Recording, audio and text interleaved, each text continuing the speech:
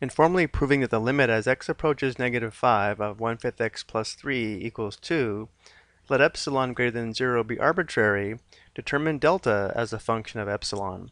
So this question involves the formal definition of a limit, which states the limit as x approaches a of f of x equals L if for every given number epsilon greater than 0, there is a number delta greater than 0, so that if x is within delta units of a, and x doesn't equal a, meaning x is in this interval here, from a minus delta to a plus delta, and x doesn't equal a, then f of x is within epsilon units of L, meaning f of x is in this interval here, from L minus epsilon to L plus epsilon. We can also state this using absolute value inequalities shown here, which we'll use to show a relationship between epsilon and delta, where the absolute value of f of x minus L, meaning the distance between f of x and L, is less than epsilon, whenever the absolute value of x minus a, the distance between x and a, is less than delta and greater than 0. So going back to our problem, applying our definition, we'd have the absolute value of f of x, which is the quantity 1/5 x plus 3 minus L, which is 2, is less than epsilon whenever the absolute value of x minus a, or the absolute value of x minus, in this case, -5,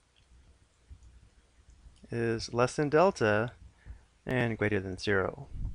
So again, we use these two inequalities to form a relationship between epsilon and delta. So let's go ahead and simplify both of these. Here we'd have 1/5 x, and then plus 3 minus 2, that's plus 1, less than epsilon. Here on the right we have the absolute value of x plus 5 is less than delta and greater than 0. So if we can manipulate this absolute value inequality, so we have the absolute value of x plus 5, we can show a relationship between epsilon and delta. So notice how here, if we multiplied both sides of this inequality by 5, we'd have 5 times the absolute value of 1/5 x plus 1 less than 5 epsilon. And how we distribute, we'd have the absolute value of x plus 5 is less than 5 epsilon. This is a relationship that we need. Notice how here we have the absolute value of x plus 5 is less than 5 epsilon. And here we have the absolute value of x plus 5 is less than delta. So from this we can conclude that the absolute value of x plus 5, which represents the distance from x and -5, must be less than delta, which can equal 5 epsilon, and greater than 0. So going back to our question, we're asked to determine delta as a function of epsilon, which we've done here. Delta is equal to 5 epsilon.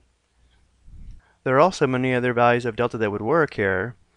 Any value smaller than 5 epsilon would also work for delta, but based upon the work that we've shown, this would be the most obvious way to express delta as a function of epsilon. So we'll go ahead and leave it in this form here, but it is important to recognize that if delta was equal to 4 epsilon, that would be a small interval, and therefore the distance between f of x and L would still be less than epsilon. I hope you found this helpful.